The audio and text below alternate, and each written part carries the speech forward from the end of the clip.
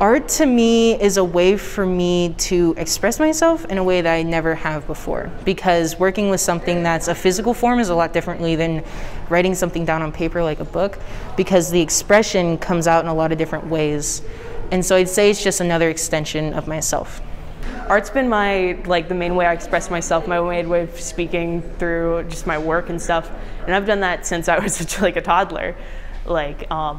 It's always sort of something I can know that I can fall back on, and whatever I'm feeling, I know I can use my work to express that.